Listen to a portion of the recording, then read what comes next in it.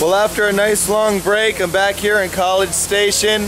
The guys worked on the veneering. They did as much as they could without getting in the way of the form boards for shooting the roof to the equipment room and behind the grotto. And right now, Ben with 149 Pools is here shooting the gunite roof. And after today, we can continue on finishing our stonework and working on the little pool.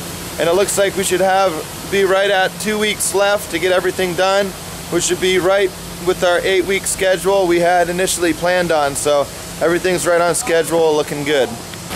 See how this is looking? That's a nice veneer. Oh, look at that. Looking good.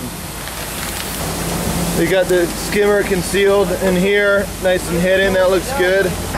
So here we are, it's Thursday already. Let me show you what's been happening while you've been gone. So it looks like they're doing a little cutting and fabricating to get a nice tight fit with this stone here. That's gonna look good though. It's starting to taper it down. What we do is we got that rock into place so that when the water is sheeting off of this water feature, if any water wants to run off to the side, it can't now because it'll hit that rock and kind of weep back down into the pool. And Chris is just notching that out so we get a nice tight fit with that stone there. We're going to try to set rocks all along this whole entire beam, work our way out here. Once we get to the other end, this pool is pretty much done. This is 3 to 4 inch thick flagstone, all very heavy pieces. We had to set these into place, and then when you cut them, it's very hard to cut through.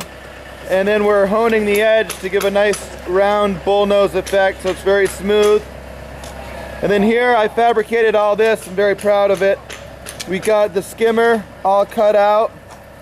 And the trickiest part was we had to figure out underneath the rock, this here is for the volleyball net. This cover comes off and it's a sleeve for the volleyball net.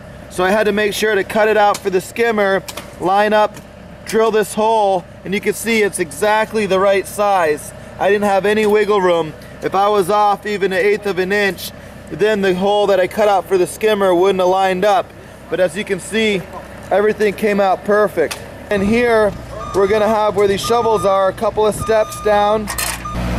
And then we gotta this is where we gotta build our steps to come up to the top of the grotto to the water slide. Then here you can see the veneering that we've done so far along the wall. All the forms have to be left for 7 days that hold up this roof they poured. So next Monday they can pull it out. We can finish veneering inside our tunnel that goes to the grotto. Got a nice big stone veneered right there we can piece into. Here's another storage room back in here. Then we've got this side, you know, more than halfway up, all veneered. Just got to finish veneering that next week. So it's just after lunch here on Thursday. You can see we're making good progress here with the boulders down the side of the pool, piecing it all in nice. Trying to butt that rock up next to this rock.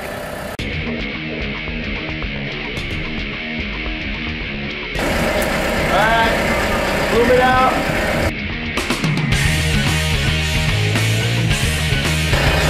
Oh, tight fit. Look at that.